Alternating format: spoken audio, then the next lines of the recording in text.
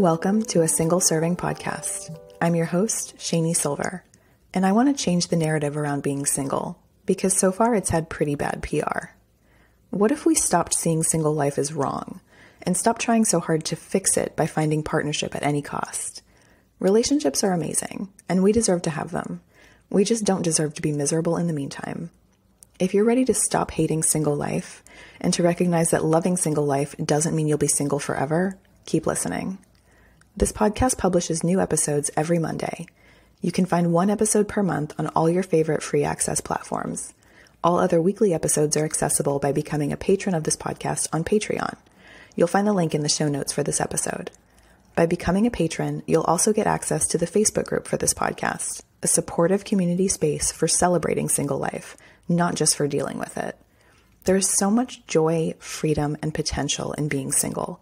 My fear is that if we only ever see our singlehood as something that's wrong with us, something that has to be fixed as soon as possible by finding a partner, we'll miss out on a really important time in our lives, and we might even settle for less than what we really want.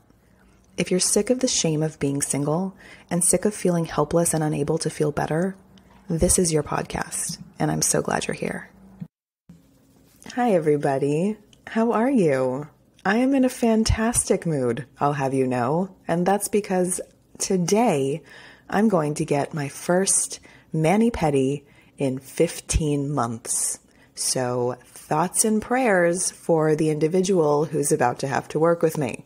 I'm fully vaccinated. Don't worry. I will be safe. So we're going to handle that today. And that's super fun. I've really enjoyed my, sort of deep dive into press-on nails over the last year, but I think we can give them a rest for a little while and stick to my nails, in color. I think that's what we'll do for just a little while. A really fun episode for you today. But before I get into it, a few things. I wanted to tell everyone listening to this episode about all of the episodes on Patreon that have happened over the last month. They were incredible. I had so much fun recording them.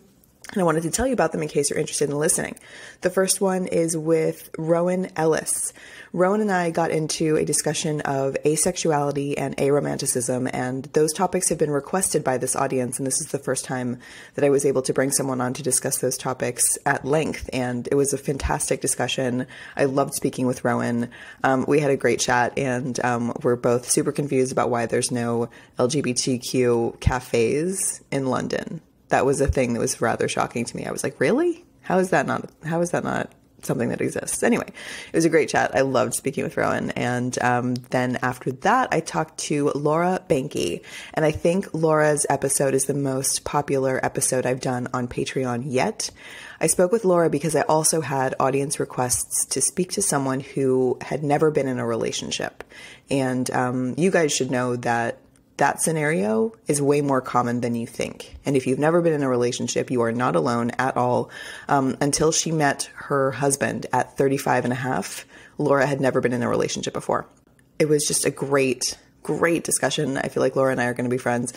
I say that about so many guests. And I tell them that they're my friends, whether they want to be or not. So Laura, if you're listening, we're friends now.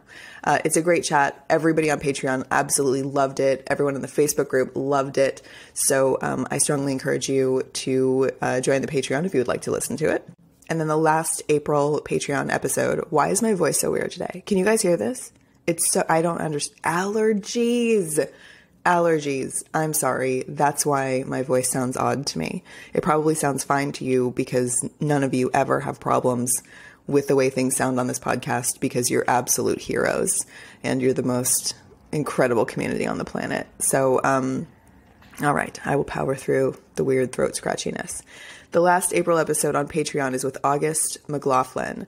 August and I talk about sex. We talk about a lot of different things in the world of sex and sexuality, and specifically as those topics relate to being single. I had every time, I'm the luckiest podcast host alive. I love talking to all of my guests so much. August is the author of a book called Girl Boner. You can also check that out in the show notes for this episode. But it was amazing to talk about sex in a way that I felt really comfortable, which is something that's kind of hard for me. So I loved our chat so much. Those episodes, as well as all of the Patreon episodes for March, February, and January, are all waiting for you over on Patreon. My Patreon is where I publish this podcast once a week. You may have noticed, if you're a longtime listener, that now this podcast publishes once a month to Apple Podcasts and Spotify and Stitcher and all the other free access platforms. So this podcast primarily exists over on Patreon, and it's $5 a month, or roughly $1.25 per episode. And I did that so that I could keep making this podcast forever. And after 2 years-ish of doing this podcast for free, I wanted to monetize it so that I could keep going, because it's not possible to create this much for free for this long. So I hope that if you are enjoying this podcast, and specifically if you're finding it helpful, I really want this to be a supportive and helpful bit of content for single people that, for once, does not revolve around dating. And if that's something that you're enjoying, that's helpful to you, if you would consider joining my Patreon, that would mean so much to me. So what I wanted to talk to you about today is something that has come up in the the Facebook group before, and it's come up among my friends before, and I just thought it might be helpful to get into this topic a little bit, so I will. So I want to talk about scenarios in which your married and partnered friends don't get it. And what I mean by don't get it is they cannot fathom what it's like to be single right now in our current modern dating landscape. They also just can't fathom what it's like to be single at the age that you are single now. They can't fathom what it's like to be single for a decade of your adulthood, things like this. The scenarios that are unique to single people, specifically to single women, that someone who's never experienced them, maybe it's friends, maybe it's family, they cannot fathom what it's like because they've never experienced it. And I know that when we have friends and family who don't get it, that's a really frustrating situation. That doesn't feel good because it feels like you're alone. It feels like no one understands you. It also feels like no one understands how hard it is. And if no one understands how hard it is, then nobody can understand why you maybe aren't in such a good mood right now, or why you're exhausted, or why you can't just meet someone. There's a lot of things that are not understandable about single life if you're not living it. And I want to tell you that that's okay. It's totally okay when married and partnered people don't get it. Their perspective is not our perspective, and different perspectives are allowed. And remember that we don't understand their situation either. The other day, I texted something that I had written to a friend of mine who's also a writer, just to get her thoughts on it. I thought that I was being like a total bitch, and I was just like, am I being a total bitch? It's fine if I am, but I want someone else's opinion on this. So I sent it to her to read, and she didn't get it. She didn't understand the very scenario that I was describing. The tone of my writing was even harder to get because she didn't understand the scenario at hand, and it was something that you guys would have understood instantaneously. There's just a gap between perspectives, and that's okay. That doesn't mean that we can't be friends with people in couples. That doesn't mean that we can't have meaningful discussions and learn about each other. I think that coupled people and single people should hang out all of the time. I think we should hang out all the time, and I think we should talk about way more than relationship stuff, because single people partner up and coupled people separate. And your friendship relationships, I can't get that out. Sometimes words are difficult. Your friendship relationships should never be dependent on your friends' romantic relationships. All of this should be independent, because things change. Things are, we think about partnering in marriage and everything is this solid change that is in place forever and forever and forever. But we know that's not true. So let's be a little bit more cognizant of that and understand that life has changed, relationships change, but we get to be friends with whoever we want, regardless of if they're single or married or whatever. I think it's unnecessary to tie our friendships to their relationships. And I know it happens that people partner up and you see them less, or, all of your friends are married and you suddenly feel in social situations like you have nothing to contribute to the conversation, or you don't feel as welcome as you used to. I know what that feels like. I know what that feels like intimately, but it's worth trying to push past that. It really is, because there's so much more to friendships than relationship status. I know that's kind of an obvious thing, but if you've never heard anyone say it, it's true. We can talk to people with different perspectives in all areas of life, by the way. But this one is one that's really it's really worth putting time and effort into, because our friendships are so valuable. If you're a single person right now, you know how valuable friendships are. And I know how frustrating it is when your married and partner friends simply don't get it. One thing that I think could be helpful in scenarios where you feel like there's a distance between you and a friend of yours who's married or partnered, especially if they've never been single, or they were only single in their early 20s or maybe their late 20s, and you're in your 30s or 40s now, and they just can't fathom what you're going through. They can't fathom what this is like. It can be really helpful to say to them, you know, I'm not looking for advice. I'm not looking for a fix to this. I just need you to be my friend and listen to me. That can be helpful, because a lot of the scenarios in single life to the outside world just come across as problems or as like a lack situation. And it can come across like you just need advice to fix it, because they don't know. They don't know what it feels like. They don't know that you just need someone to know that this happened. You just need to like get it off your chest a little bit and have someone listen to you and, you know, like hold your hand and know that you're not alone. They don't know that. They think you're asking for advice, but you might not be. So it's okay to tell them, I just need you to listen to me. I don't need you to try to fix this. And by the same token, let them know that you can do the same for them. You can listen to marital problems and stuff. By the way, that's like a great education for the future, just saying. You can let them know that you're there to listen. You're not trying to fix them and you're not trying to judge them. I don't want there to be any sort of barrier between single friends and married friends, because I know how they feel. I know they don't feel good, and I know it can feel like you're losing friends, and I don't want anyone to feel like that, because my married friends, those are really valuable relationships in my life, and I like to think I'm a valuable relationship in their life as well. So friendships are different. Friendships are independent of relationship status, in my opinion, and to the extent that partnered people don't understand what we're going through, yeah, they don't. That's going to happen. It's impossible for them to understand what we're going through. That doesn't make them lesser friends of ours. That doesn't make them, you know, not smart. It just means that they don't know what this is like because they're not going through it. I don't know what marriage is like because I'm not going through it. But that doesn't mean I'm not curious. It doesn't mean I'm not a friend who can listen. So if you're feeling like there are walls between you and your married and partner friends, try to weasel your way in there a little bit. As we all get vaccinated and the world opens up, there will be hopefully more times for us to hang out as groups again safely. And I know what it feels like to be a single person in a group of married people. It does not feel good, but it can. It absolutely can feel good. And a separation of your relationship status or their relationship status from the friendship can be really helpful. And it's entirely possible for partnered people and single people to be really supportive to each other without trying to fix each other or give each other advice that probably won't work because you don't have each other's perspective. So it's not about giving each other advice. It's not about trying to fix each other. It's just about being there and listening and valuing each other for the friendship. So I hope that is helpful. Just something I wanted to talk about today. And since it's my podcast, I can. What else do I want to tell you? Oh, I have an amazing guest for you today. Do your job, Shani. Alex Kruger is a writer, a really talented writer that I discovered. I hate the word discovered. I didn't discover him. He's not like a new planet.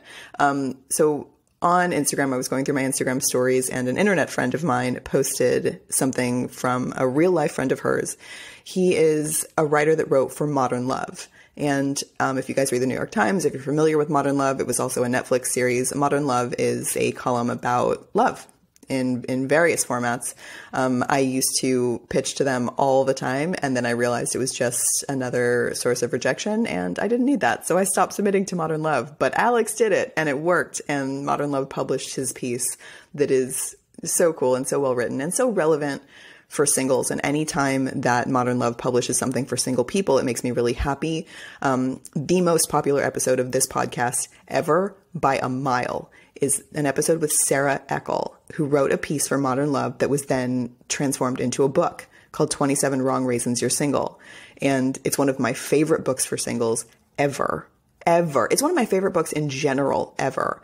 I'm going to link to her episode in the show notes as well. If you haven't heard it, listen to it. If you haven't heard it in a while, listen again. It's outstanding. And so is this episode with Alex. I loved chatting with him about, like, we get into some really good stuff, some really good realities of dating, both from a straight perspective and the gay perspective. And I really think that this is a cool thing to listen to if you're feeling a little bit alone. If you're feeling like no one gets it, if you're feeling alone, if you're feeling like there are certain realities of dating and of life that other people just don't get, hang out with me and Alex for a while, because we had a really good time and this is a fun conversation that I'm so happy to share with you. Obviously, I will link to his piece in Modern Love below in the show notes. It's excellent. I really want you to read it. And I think, is that all I want to talk to you about today? We can make that all I want to talk to you about today. I think so. God, the allergies are so bad. They've never been like this in the entire time that I've lived in New York. And now they have hit me like something very large, heavy, and fast. And I don't like it. If you have not had a chance to join the Patreon, get over there. There's one episode of this podcast publishing every week, and your support makes sure that I can keep doing this podcast forever and ever. So thank you to everyone who has already joined the Patreon. You guys are the reason this podcast exists. Thank you for your support and for being an amazing community. Thank you for everything you're contributing into the Facebook group for Patreon patrons. I love how positive that space is. I don't know if you guys are familiar with other Facebook groups in the world, but they can turn into some pretty negative places that essentially just exist for people to bitch into them. And I don't care if that sounds judgmental. I'm in many of those groups for observational purposes. I see this happening and it hurts my heart, because I think we need more places where we're supporting each other rather than just like venting at each other and saying, oh yeah, that was terrible. That happened to me too 18 times. No, like, how can we support each other and do things that are productive and like,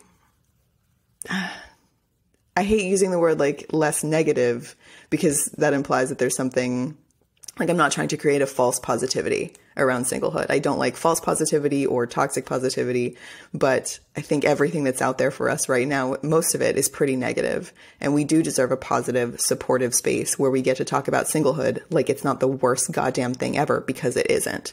So if you're in the Facebook group right now, if you're a patron and you're contributing in there, thank you so much, because you're creating a space that I feel good every time I go in there. And I don't feel that about other Facebook groups. So that's because of you. Thank you very much for what you contribute. Thank you for sharing your like singlehood wins in there.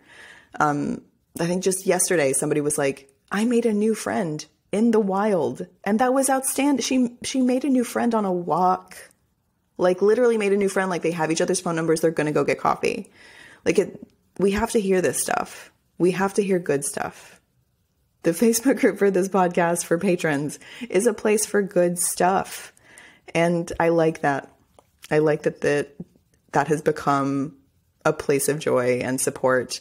And yeah, sometimes the tough stuff happens too, to me as well. And I post in there when really tough stuff happens. When my cat passed away, I posted in there and everyone was so supportive of me and I really needed it in that moment and I appreciated it.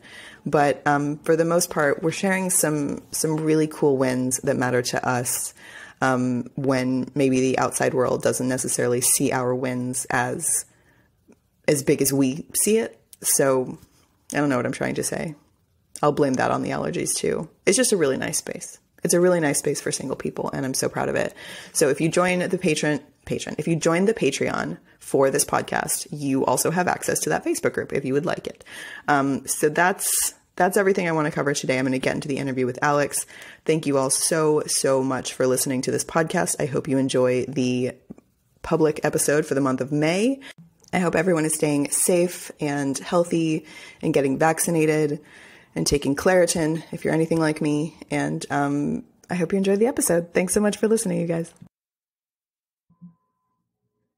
Alex Kruger, welcome to the podcast. We are chatting today because an internet friend of mine and a real friend of yours posted something on her Instagram, and I knew I had to reach out. For those listening, you might be familiar with a little something called Modern Love.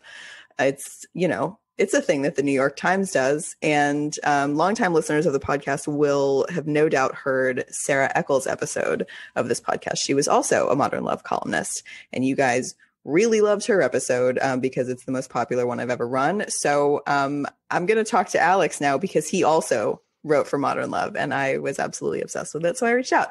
Alex, tell everybody a little bit about yourself. What would you want an audience of single people to know as we begin our conversation? Well, first, thank you for having me on the show. My Appreciate it. pleasure. Let's see. I would want everyone to know that I am single, right? So I think that's a good one.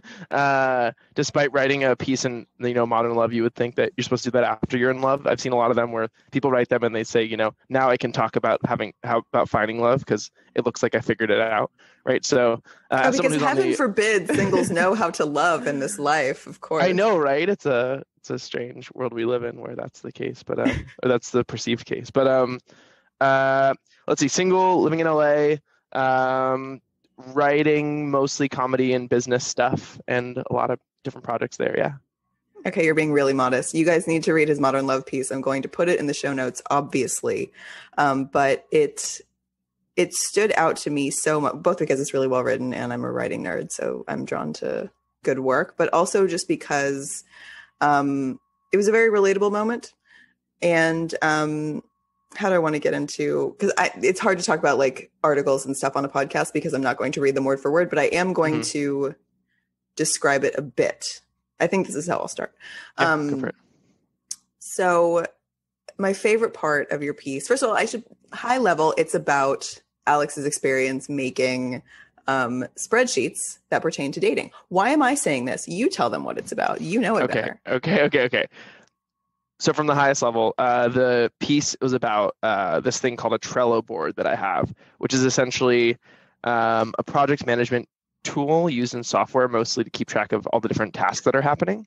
I use it for a lot of pieces of my life, but I started using it for dating, I think 6 or 7 years ago, just to keep track of everyone I was going on dates with and to try to figure out, what was happening in my life that was causing me to be less like single, but more so like, and for me, it was less, why am I single? And more so, why are these dates bad? Right. And so it was kind of more of a time saving thing than anything else. But yeah, so the piece is about the genesis of that and how that all came to fruition and whether or not it's worked and how it hasn't, but there's a little like hopeful twang at the end. So I feel like that's why we're friends. I make spreadsheets for everything too.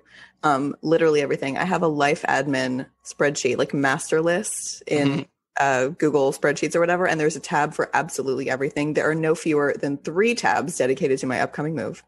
And everything you can possibly imagine is organized in there, because I used to be that kind of girl that was like, oh, I should save that link. I want to make that recipe. And then nothing would ever happen. But that would happen with like 18 different areas of my life. So now I have a spreadsheet with tabs and I still don't make the recipes, but they're there if I want them. I'm the same way. I have, I think 4 or 5 that I'm using at all times that are all crazy, but I love them. They make my life so much better. I feel like often people just throw things into their notes app, and then they just it's like you clear your brain from the anxiety you have about not being able to remember a thing, but then that thing just goes into the ether and then you never look at it again. And so I don't know. These spreadsheets have been life-changing for me. Don't you feel better when you make one? I just feel better. So, I have, so the dating one, I have, it's probably similar to your life admin one. I have like a 30-day planning one, which is just like everything that's happening. So like every day I have a to-do list in Trello and then I have a done. And so at the end of every day, I just drag all over the to-do things to the done, even if the done things I'm doing were crappy, right? So even if it was like, talk with my mom or like, move that box across the floor, right? Or work out. And it's not a work thing. Like maybe it's not, find a client, but it still makes me at the end of the day, look at the done list and feel accomplished, which I think a lot of these spreadsheets are, sure, it's organization, but it's also about like tricking yourself, which is, I guess, what the Modern Love piece about is kind of like your ability to trick yourself into feeling that you're in control to make yourself feel less lost, right? So for me, it's more like an anxiety coping tool than anything else. I love anxiety coping tools. They're vital, in my opinion. I think they're fantastic. It's also nice to have organization apply to areas of life that are not work. I think sometimes we can prioritize work and make that the area where we really like shine and fire on all cylinders. And then in personal life, things can be a bit more messy. But I like the idea of an organized personal life as well. And I don't think that makes me a huge nerd. I agree with you, especially because the work stuff, I feel like you can often be less organized because your subconscious is so dedicated to perform well because otherwise you get fired, right? Yeah. Like no one's gonna fire you for being shitty at life, and so someone needs to keep control of that, you know. Like, no one's going to fire you for being shitty at life is your first Instagram quote. I would just want you to know that that's going to happen. Okay, so I do want to read a little bit from this piece because I really enjoyed it. I thought it was really well done, and this audience I think will also find it very relatable. So I'm going to quote you really quickly. So a bit of the piece has to do with you being on a dating television show of sorts, and you were recounting your experience being on it. And so you wrote, "The reason they brought me on the show is because my standards were too high. I had crazy lists of dating requirements that they assumed came from my deep fear of commitment, as if I were sabotaging myself with a system that would exclude nearly everyone. First of fucking all, can standards ever be too high?" So I think there's a couple things here. So there's a difference between like standards that they brought me on, or things that they were saying were too high for the show, versus like a bigger picture of like what are your standards you hold for what you need from someone. I think that what makes a good reality TV show is having someone who looks like they're nuts and they need help, and then you fix them, right? Like that's the arc of like most reality TV shows that are right. And so they even said that to me like after we were there, which was like I think where I was a little too optimistic. I was like, oh, they're just gonna talk about my Trello board, but it was like, no, they're gonna make me look. And I was like, and I'm not the victim here, right? Like I signed up for this thing because I thought it'd be fun to try this thing out. So I think like thing one is, yeah, I showed them the spreadsheet and I was like, hey, or the Trello board, and I was like, hey, here's what they are. And then I think they were just kept trying to like push me to show like more vapid standards or have like many more standards so that it would look better for the show. Because at the end of the day, these reality TV shows want to help people. You know, like like a viewer watching this show. I don't know. I mean, you want to think. I mean, maybe, right? Like, that one specifically, I think the goal is, you know, was like, let's have the viewers watch this and hopefully they'll take away something from this that will make their life better. It wasn't like I mean, I don't know enough reality TV shows. It wasn't like a Hoarders thing where you're just like shame these people for their problems. It was very much like the host was awesome and she was like, no, she describes herself as more of like I'd say like a Dear Abby person who wants to make a difference. But going back to your original question, I think standards can be too high when the things you're picking are not things that will actually make you happy. I think that's the real problem. You know, when you just don't know what you want and you're like, I want someone hot and tall, and you know, and like I think then you end up unhappy later on. I would agree with that. I would absolutely agree with that. I get very insulted when people tell singles that their standards are too high. I think it's just like another way of calling them unattractive and undesirable to their face. I really don't like that. Same thing when someone's like, you're too picky. Really, Becky? Were you when you found your husband, or did you just like take the first person who came along? I really don't like it when people criticize singles' standards as if they need to lower them or they're never going to find love and will thus always be a sad single forever. That shit kind of makes me mad, but I like your explanation more because it's definitely more positive and probably more true. I totally agree with you, especially because I often find that asking your friends that are in relationships for advice is just not very helpful. Right? Because, or taking feedback from people who are in relationships, because to your point, right? Like, meeting someone who makes you feel a certain way is a very, very hard thing to systematize and quantify. And everyone looks for different things. So that changes like the probability that they're going to meet someone that checks those things versus whatever your things are that you're looking for. Right. So at the end of, I don't know, to your point, right? Like I have a friend who just broke up, and yeah, sure, they were a good match for a while. Not only did they break up, but like I would have never dated that person, and that's how, you know what I mean. So it's just like I think dating advice is always very easy to give after you're in a happy relationship. It's also extremely convenient because if you give dating advice and it works, you're a hero. If you give dating advice and it doesn't work, the person you gave it to didn't follow it correctly. I find that really fucking convenient and I don't like it. Dating advice given to someone who's not explicitly asking somebody for genuine specific dating advice is just I think it's an indication of people not necessarily wanting to help someone else, but wanting to feel helpful themselves, because no one can tell you where to find what you're looking for. I'm very sorry about the ambulance. This audience is used to it. Believe me. It's like no one can tell you where to find what you're looking for. So I don't know what kind of advice we're necessarily giving. It's usually got something to do with like pointing to a supposed flaw or something you need to change or alter, when it's really your authenticity, who you actually are, that is going to draw people to you. Just like someone else's authenticity is what's going to draw you to them. But I really like what you said about what we're looking for. And if it's not really the things that are going to make us happy, which don't have so much to do with, height and how cute is he, although those things are fun.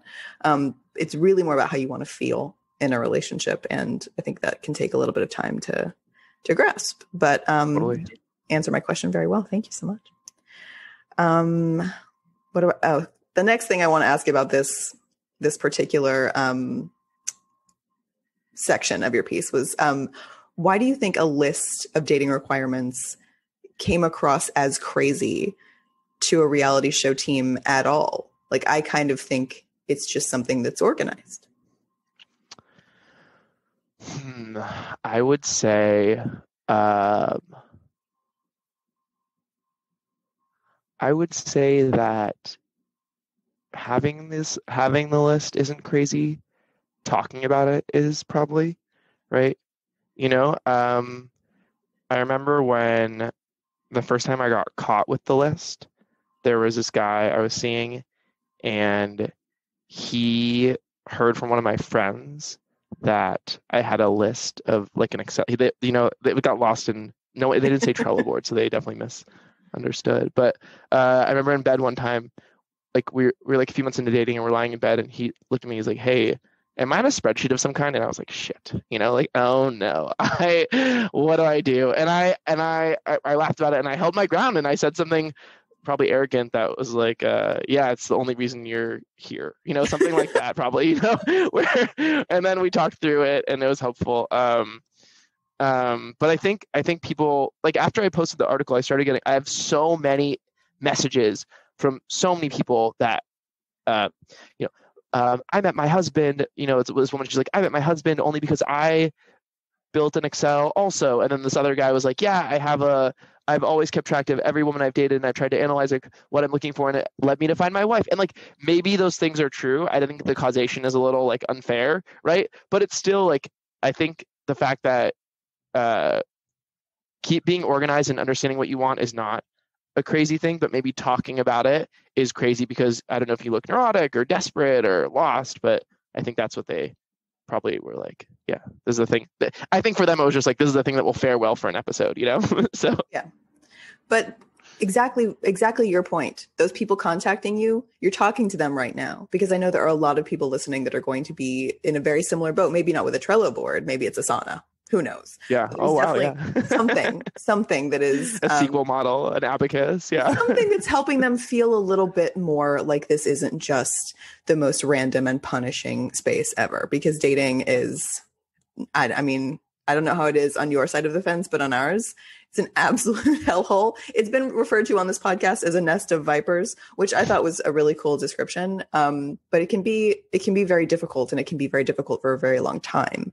And I like the idea of, like, I don't really talk about dating too much on this podcast, but when I do, I like it to be relatable and productive, not just telling horror stories, because we live enough of those. But I like it when it can be told from an angle that's interesting and that's authentic, and that people can identify with and maybe feel like not crazy. I think that's I think dating is really hard, right? Because you have to put yourself out there and get rejected, and it is very hard to be, because if you're not vulnerable, you won't find what you're looking for, and if you are vulnerable, then you'll inevitably get hurt. So you're almost signing up you must be willing to sign up for unhappiness for an interim, right? And that sucks. What do I want to ask? God, so many things. I write these, and then we just go off the rails, and that's usually the best parts. But so, am I allowed to ask you questions also? If you want to, go for it. Okay, cool. Well, can you talk to me more about when you say you're not dating? What does that mean? So a few years ago, I decided that dating apps were a huge source of unhappiness for me. And they were very dangerous to my mental health. And I looked at them and I looked at 10 years of consistent use on and off when you delete and then re-download. But by and large, for the inevitable sad cycle. Sure. Yeah. I did that for a decade, for 10 full years. And I never had one relationship result from any of that effort. And after that decade, I finally asked myself, what are these apps giving you?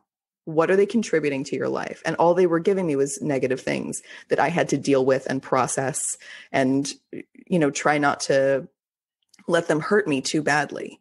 And I just thought, I can get rid of this forever because it's never given me anything good. The return on investment, both emotionally and financially, by the way, was zero. So understanding for myself that they had never given me anything was how I deleted them forever. I haven't re-downloaded them since. It was January 26th, 2019, and I haven't touched them since, but more than anything, I haven't wanted to. And it was like the first time I understood that I'm allowed to just live. I can just live my life and meet people that way too. And if what people say whenever I tell them this, that I'm not like actively in pursuit of a partner, they're like, aren't you lowering your chances?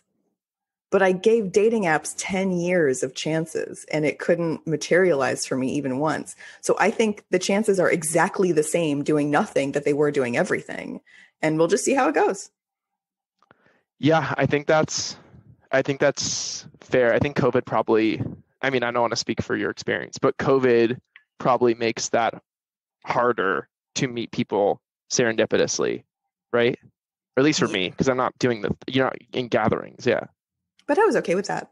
I think if there was a lot of talk when the pandemic started, like, how are singles going to date? What are we going to do? Oh no, how are we going to help singles date? And I was getting all these PR emails about like, we're adding video chat to these 8 dating apps of ours and bullshit like that. And the thing was, I didn't understand why we couldn't just say, maybe we don't date right now. Maybe we can't. Maybe people are dying. And that's more important. And we don't have to worry about how the singles are going to get laid. Like maybe we can just let go and not have to drive and focus toward finding singles, somebody. I thought maybe we could let go and that be okay for a little while. But I've also done so much work to not panic about being single, to not panic about not being able to meet people. So it doesn't freak me out the way it used to, but it did for 10 years. And then I figured out how to stop the panic. And that's why this podcast that you're on exists. Totally. Yeah. And I feel like you're the face of someone who is calm with that, right? Right. Who can stay calm in that unknown, right? Where, as I'd say, and which is why this podcast exists, right? I'd say most people are not as, I guess, confident as you are in that, which is right. Like I know myself, I haven't dated much in the past year, right? But I think that like if I'm meeting a bunch of people in real life and then maybe hooking up with people or like going on dates or like trying to find a boyfriend, right? These things all feel good because to that comment that I guess someone said to you, aren't you lowering your chances, right? The question for me is, if I'm doing nothing to progress this thing in my life forward that I think is important to me, aren't I messing up, And that's It's super common. That's what most people think. I'm the anomaly, if anything. Everyone's like, if I don't try, if I don't put effort in here, I won't get anything back. And the reverse for me was just like, I put in nothing but effort for a decade and got nothing back. So we're going to kick back for a bit and see who shows up. And that's just been way more fun for me. It's also just been an opportunity to understand how much singlehood doesn't suck and how good relationships are going to have to be to compete with it. Because my history of relationships, I've never been in a relationship that was as good as my singlehood right now. Never. I totally hear you. I think I've grown. I haven't been single for the past 2.5 years, almost 3 years, and I've grown so much more independently, right? And I think that's a good bar that you're setting. Which what is that quote? What is it? Don't let someone find you till you found yourself, right? It's kind of like that, like the make sure you got your act together and your stuff together and you're happy being alone before you, to put all your sadness and make it someone else's problem, Yeah. And it's not like you don't have to grow or develop or like fix yourself or whatever so that someone can love you. Yeah. That's not it. It's more about like, if you figure out that you can love yourself and love singlehood, you won't be afraid to come back here if you need to. You won't stay in a shitty relationship that's not right for you because singlehood won't be as scary anymore. That's cool. really important. I think for women also, it's incredibly important to be able to say, like, I don't have to do this. I do not have. Yeah, your life can be happy even when you're not hitched to someone. Correct. Yeah. Correct. But yeah, I get it. I'm probably the exception, and I fully feel for everyone who thinks I'm not doing enough. Oh shit, there's a pandemic. Another year of my life, I'm not going to be able to meet someone. Oh God, what the fuck? This is awful. I get that. I lived in that for 10 years. I fully get it. And there's a way out. There's a way to find like a center and a calmness and still meet really interesting people and like really attractive people and still, move forward with life. And I don't know if we talked about this before, but like, I like for single people to hear stories about how people met, because whereas they might have annoyed us before or just like reminded us of what we didn't have, Mm-hmm. I like people to remind themselves every time they hear a story about how someone met. I like us to remember that it's infinite. People can meet in infinite number of ways, not just on dating apps, but in every way possible. Because it's just a reminder to yourself that it's not just about dating apps. If you don't like them, if you love them, Godspeed, have the best time ever. But for anyone who doesn't love them, who's not finding success on them, they're not the only way that people come together and fall in love. Far from it. I am so surprised that there's anyone that can love dating apps, right? Like Yeah. I think if you do what works for you, for me, my rule is no push notifications, no badges, no icons, no like icon badges. And I look at them in bed in the morning for 5 minutes and then in bed in the evening for 5 minutes, and that's it. And that's all I'm allowed to do, right? And that's my rule. And I probably have lost a lot of people from, I'm being so disengaged, and you can never carry an actual fluid conversation, right? But it is helpful because then it's just this thing where I feel like I'm moving it forward, but I don't have to think about it all the time. And then to your point, the guy that I like the most right now of everyone been talking to is I met him through a work intro, and I didn't even know he was gay, and I was like, oh whoa, this is like pretty cool. And I would have never met him on an app. Like he doesn't have Instagram or Facebook. Like I would have never like found him in a friend's picture and been like, oh, that dude's hot, I'm gonna go DM him. Like that would have never happened, right? I think you're right. Like that open-mindedness to the how you meet the person is important. It can be calming. It can be very calming and exciting. It's kind of cool to know that it can happen in literally any way in the world that you can imagine. My grandparents met when they were on dates with other people. It's just, you have no idea. It's like, it's this wonderful world of potential and excitement. And I think we forget, cool. Right? We have that to look forward to. My mom and dad met because my dad was running the nursing home that my mom's great aunt was at. Oh, that's one of my favorites yet. That is one of my favorite ones yet. I have to write that down when we hang up. That is so good. Horrible divorce, though, just so you know. Okay. Don't like retell the story. No. But like it's a horrible divorce. It's okay. Divorce happens. Since I was 9. Divorce happens all the time. Divorce happens half the time. Literally half the time. So it's which is why the feeling of desperation of like, oh, everyone good's taken is not real because no one's really taken. Like half of them are come back on the market. But no one wants to think that because they're about to spend a lot of money on a wedding. So nobody wants to think that in their head. But it's no less true. Weddings are they're ridiculous. But I don't shy away from shitting on them on this podcast because I'm really tired of them being so important. Oh my God, we're so off book and it's amazing. Sorry. No, don't ever apologize.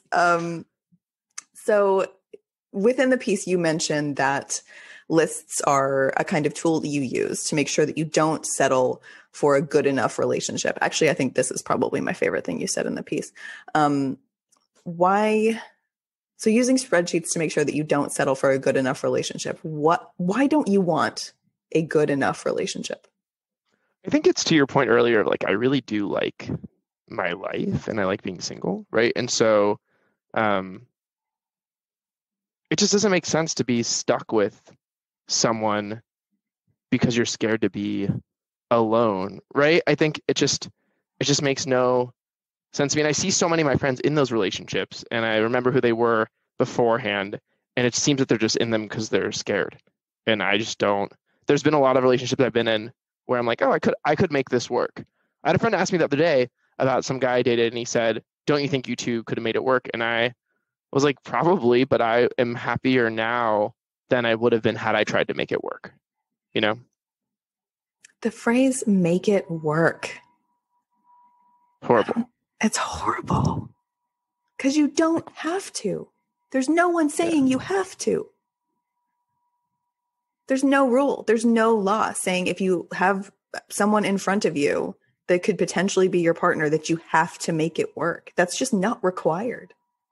Yeah, there are unlimited people, and also being single is fine as long as you are working enough on yourself where you get your life to a point where you like your life. You know what I mean? Like there's, I think I see so many people who are in relationships just because they don't know how to be alone, and that is super unfortunate.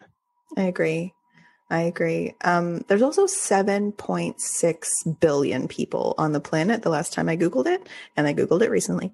And I just feel like that's maybe too many people to feel like, to have that thought in the back of your head, like, oh, there's no good guys left, everyone's taken. Like that mood is a false narrative that we keep feeding to ourselves.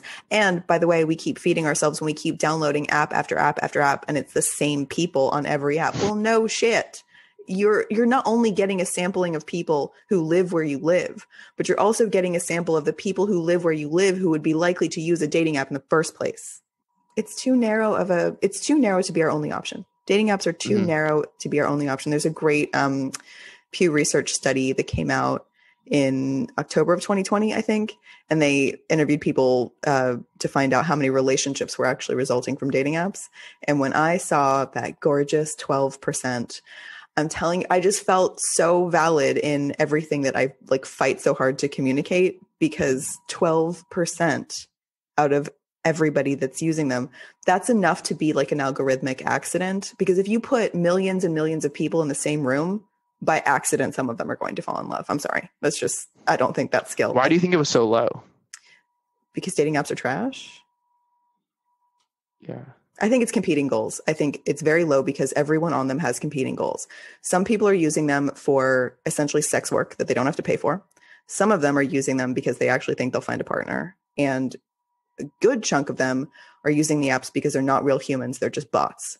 And the dating apps themselves are using single people, because the very last thing a dating app wants you to do is delete it.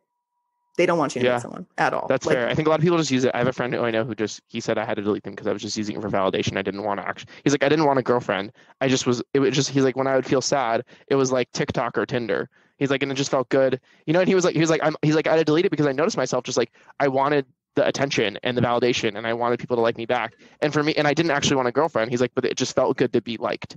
And it's such a human thing that these apps play to, and they're very good at it. And to your point, right, like the worst thing for revenue for a dating app is a customer that attrits and finds love, right? Like they don't want you to find love. It's like the worst thing that could happen to a casino is that a gambler gets bored. It's the very same thing. Yeah.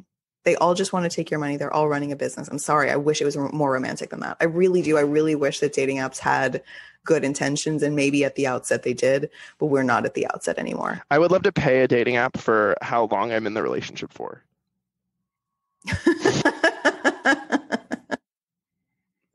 That'd be great. I would like to sue all the dating apps for all the money I ever spent with them. I didn't get what I paid for. I would really like that. I think that would be great. You kind of have to forgive yourself, though, for any money you ever spent on a dating app, because it's like you chalk it up to an education of another sort. You know what I mean? They always show you a hot person that's out of your league right before the paywall, is what I've noticed. Of course. And that hot person's a bot. That hot person is not real. Yeah, totally. It's the things that, you know, it's weird. I've found this out since I downloaded TikTok. And they're taking out the recycling right now, and everyone listening is going to laugh because now it's a running joke. It doesn't matter when I schedule the recordings. That's when they will decide to take out the recycling in the hallway and make lots of noise in my headphones. But God, what was I talking about 2 seconds ago? This is what happens when they make noise with the glass. You were bottles. watching TikTok, I think. Yeah. Okay. So I was watching TikTok, and I'm finding out how many, for me, I've only seen women do this. I haven't seen men do this. How many women on TikTok are screen grabbing horrific shit from dating apps and then posting them on TikTok and that green screen thing and making fun of them. And you see one and it's like, God, wow, that's really awful. And then you see one and it's like, oh God, yeah, that's really awful. I can't believe that happened to you. And then over and over and over again, it starts to be like, can you believe this shit happened? And I'm like, yeah, I can. What I can't believe is that you're still on that fucking dating app. Like, you know that this is what happens and this is all that happens and you hate it and you still keep going back. It's an addiction. It's actually, but it was designed to be an addiction. Totally an addiction. Designed. Totally an addiction. Yeah. It's awful. My friend told me he worked, this is a side note. My friend told me he worked for like a mobile gaming app, and they had to try and monetize, get kids to pay tokens to do things, and he was tasked like running different tests. And one of the tasks he did is he put a puppy in a cage and have it bounce and cry. And in order to unlock the puppy, you had to pay tokens. And it's horrible, right? But that is a proxy for what these apps are doing, right? Like, they show you your heart and they show you like something that's going to fix your sadness, and then they try and take your money. Yeah, it's a business. Did you ever go to Chuck E. Cheese as a kid? Yes. So you would play games and you would get tickets, and at the end you would go get a prize. And the prize would, depend on how many tickets you get. And that breeding that like reward system into our head is wild when you think about the repercussions of that as you grow up. Because we were taught, like, if you get tickets, you turn them in and you get a prize. And the more tickets you have, the greater the prize. So like, essentially, the more you've paid, the bigger the prize you get. But you always got something at the end, right? And with dating apps, there's absolutely zero guarantee that you will ever get something at the end. And it also, the notion of like, the more I suffer in this space, the more shit I have to go through in the dating space, that's going to earn me somebody eventually, right? He's going to be great because I've been through such hell in the dating space. He's going to be amazing, right? I don't know. I hope so, but there's no balance. There's no amount of effort you can put in that's guaranteed to net you out somebody in the end, and there's no amount of suffering that you can do that's definitely going to like earn you a partner ever. It's the Wild West, and I've just chosen to like leave it, really. Yeah, the idea that we're all destined to be with someone is like such a funny little like Disney farce, Yeah, it is. But it's also like, I also don't think that we're all here to be alone if we don't want to be. I really don't think that that's why we're all here, to just constantly search for someone until the end of time. It just doesn't seem logical to me. Mm-hmm. Yeah, I agree. There's lots of things you can do with your life to find purpose and happiness and community and connection and love, right? And then hopefully one of those things ends up being someone you share more experiences with. But I've kind of come to terms with the fact that, maybe I won't get married and have kids one day, right? And that took me a long time to get to. And I wasn't saddened when I came to that realization, because I looked back on the relationships I've been in, the people I've dated, and the growth that came from so many of those. And I can't say that I grew more from one person than I did from like the cumulative many, right? And so when I map out the rest of my life, even just like hypothetically, and I'm like, if one path is singledom, one path is versus a path of like, I find a husband and we spend every day together forever, right? Like, the former path isn't filled with loneliness. And I think that's the thing that I had to like figure out, which is like, if I like date 3 people over the next, 40 or 50 years that I'm hopefully alive, or I'm single for like half of them, like that life isn't necessarily a lonely life. I like your outcomes either way, but I think the math is a little unnecessary, because I don't think you have any idea what's going to happen to you, unless you're psychic, in which case I have questions. But like in general, I just don't think that you can have any idea of where things are going to go or what's going to happen. And I think that's kind of cool, but your outcome, the end result, is 100% on point. Like, yeah, I have no idea, right? And to be a psychic, that'd be terrible. Oh my god, I'd be so stressed all the time. I could not do that. I think sometimes it would be convenient, like I'd go play the lottery a bunch, but other than that, I kind of like being delighted by life. I like being delighted by the future, and I think when you are miserably single, that's taken away from you.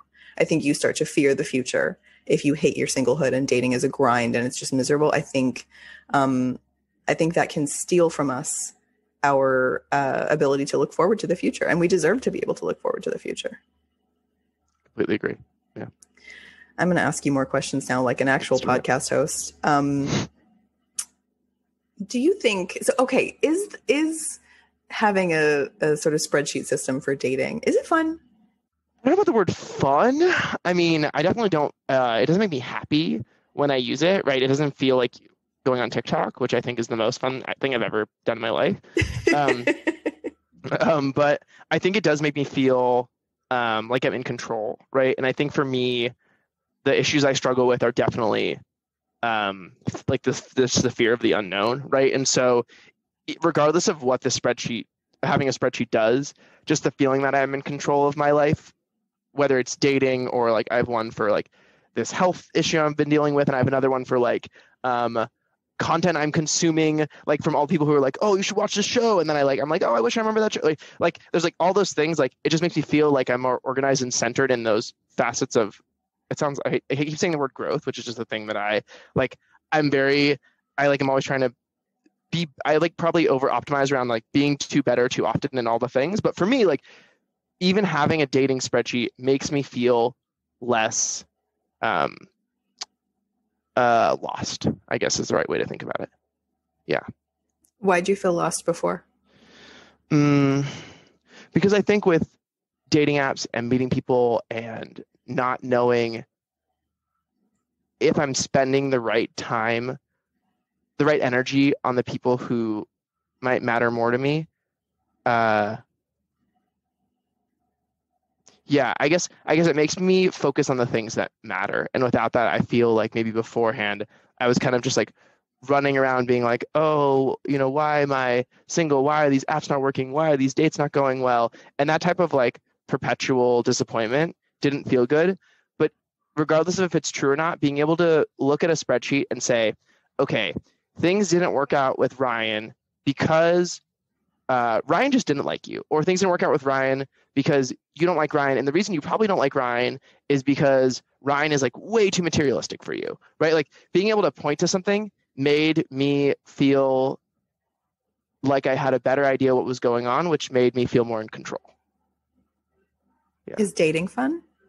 I don't think it's that fun. I think meeting people that you have a connection with, even if it's for like a month or 2 months, I think that is like really, really beautiful. And I think we often undervalue temporary relationships. And so to me, that stuff is so fun. Like when I meet someone and we have a phone call and it goes well, and we FaceTime and it goes well, and then we meet in person and we're like, oh, there's not a connection, but let's become. Yeah, I have a friend right now who, and I think this is much more common in the gay world. It's a smaller community, right? And you have like a sense of, what would you call that? Like sympathetic suffering, right? So I can go, like so many of my close friends are from people I've met on dates or hooked up with once, and that's really nice. And so in that sense, I think dating is fun because you can build people, like a community of people you love and who love you. But if you're talking about dating, when you look at the amount of dates you go on that are terrible and horrible that don't work out, that part is totally not fun. Isn't it such a bitch that like time spent with people you enjoy is so wonderful, but the path to get there is just ridiculously difficult these days. It seems like it's just so out of balance. Like time spent with somebody you enjoy is wonderful. Even friends, just like it's so nice to be around people you like and people that light you up and like people you want to make out with on the couch. That's fantastic. But finding your way to those people, I think, has become so difficult and arduous. It doesn't make sense to me. It doesn't make sense that something so lovely is preceded by something so difficult that just, it just really doesn't make sense to me how dating has gone so far off the rails. Yeah, I think that's very, very fair. I think LA, so I live in LA and I moved here from New York, and New York was much easier for me because you see so many people so often that it's very easy to like not feel, at least for me, not feel alone because you can make friends so fast. In LA, it was harder, and I noticed myself going through what you're talking about, which I was very frustrated that finding meaningful connection here was so difficult, and it took me a really, really long time. And now I have an amazing community, and I feel so blessed. But yeah, like you should. I mean, it's a drag. It's a nightmare to have to go through all of these human interactions where you're just not each other's vibes, and it's very disappointing dealing with mutual rejection over and over again. There was that show recently on Netflix called The One where they matched you with like your perfect match based on your DNA. And I got to tell you, I didn't hate the idea. I really didn't hate the idea at all.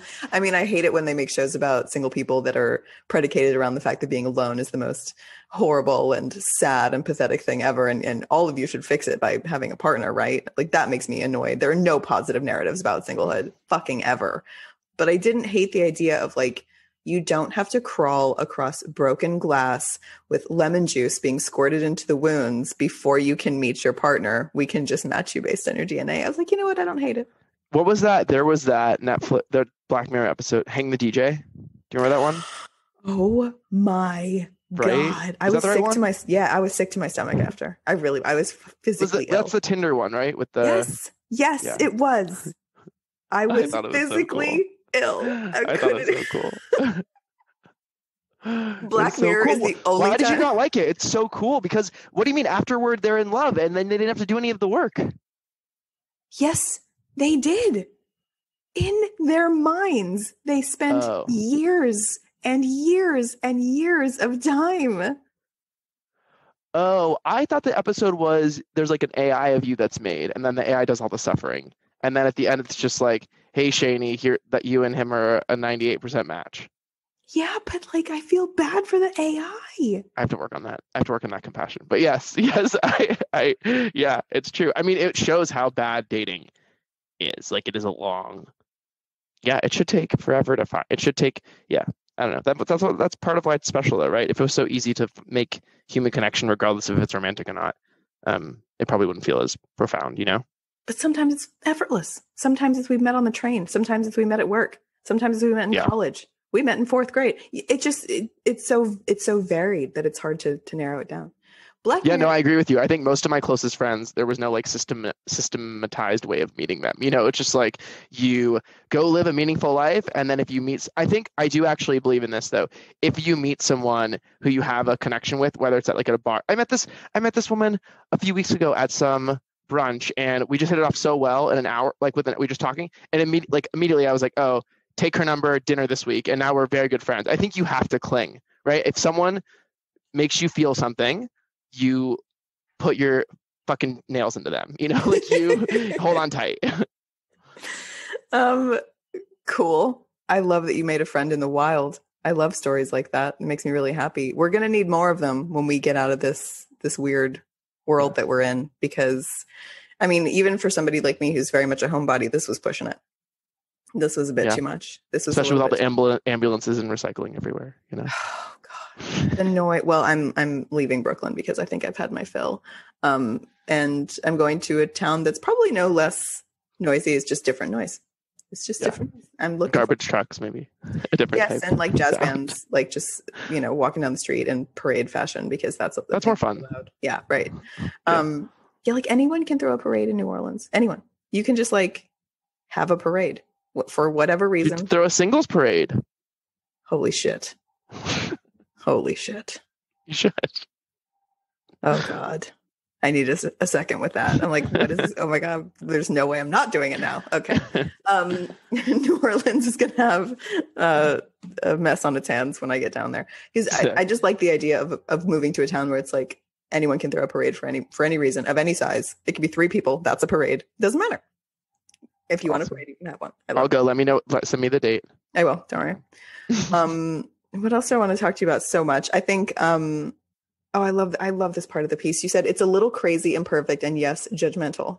My systematic approach may well be weeding out someone who could make me my happiest self, but the leaving it up to fate alternative of relying on chemistry, physical attraction, and serendipity hasn't led me to that person either.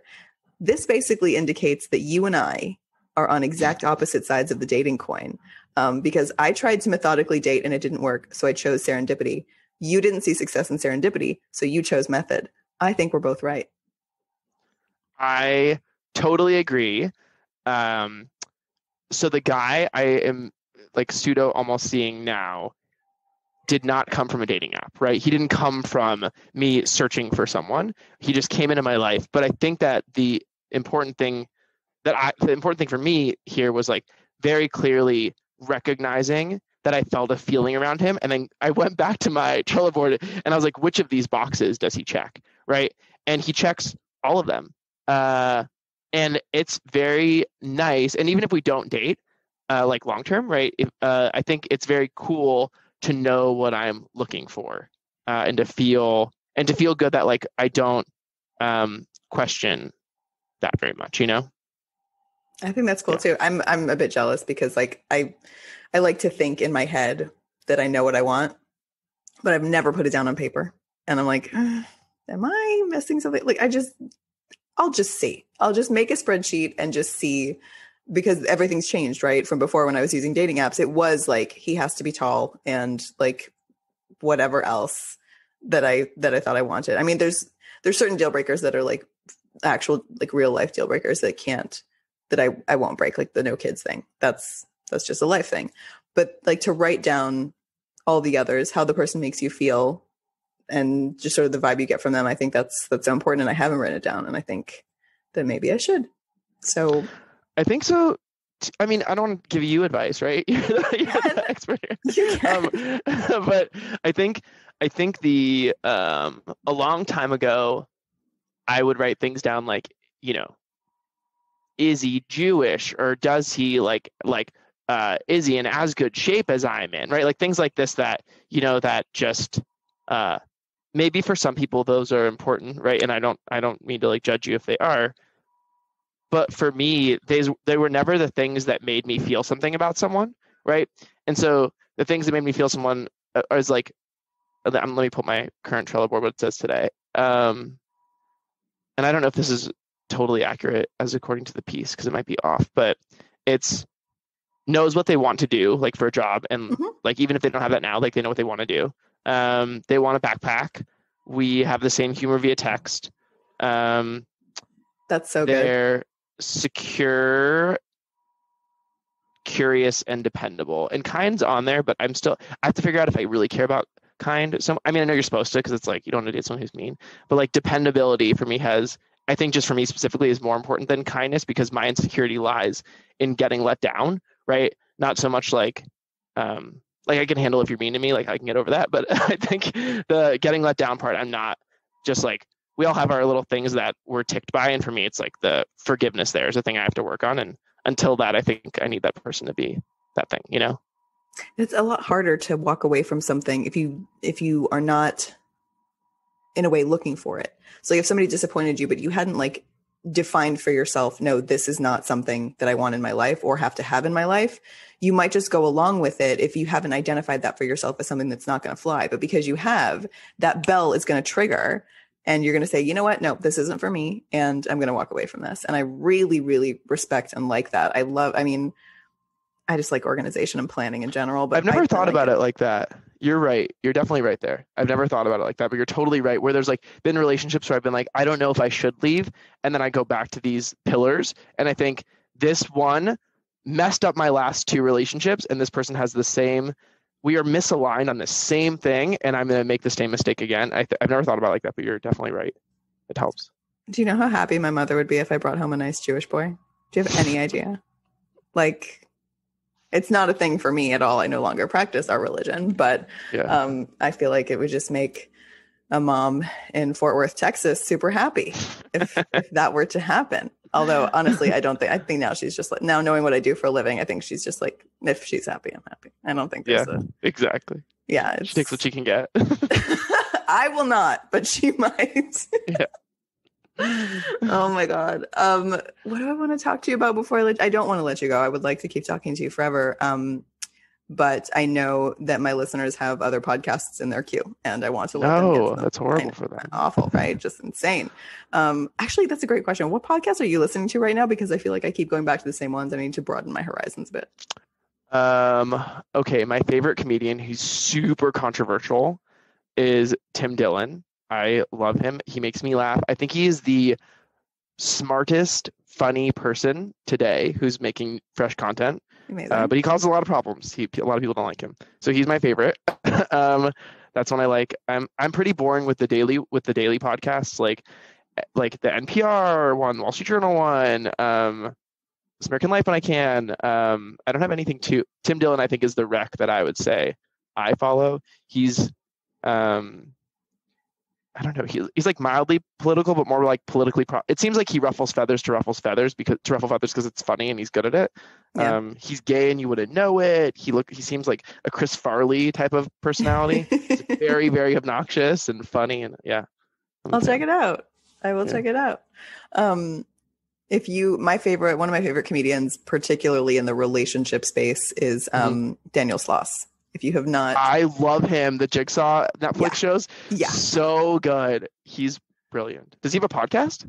I'm sure he has. I mean, he's been on many, and in quarantine, I feel like most comedians started podcasts, so I'm sure he has one of his own. If I knew how to get in touch with him, I would ask him to be on this podcast, but I have no idea how to get in touch with Daniel Sloss. So talented. Yes, and when he made Jigsaw, he was like 26 years old. Wow. It's unfathomable. Like I was so far behind mentally, and just watching him, I'm like, how the fuck do you already know this about life? Because it's so true. His whole thing is like the worst thing you can do is spend your life with the wrong people, because you just don't have to. I remember watching his show, and I was thinking like, please be gay, please be gay, please be gay. And I was like, no, he wasn't. So sad. I went to see him perform in New York on Valentine's Day a few years ago. I was like, I was alone on Valentine's Day, as I often am. And I was like, you know what might be fun? To go and see a comedian I really like by myself. And Daniel Sloss had like a month-long residency at the time. And I was like, you know what? I'm going to go on Valentine's Day because that just sounds fun to me. Why not? And the entire room was women.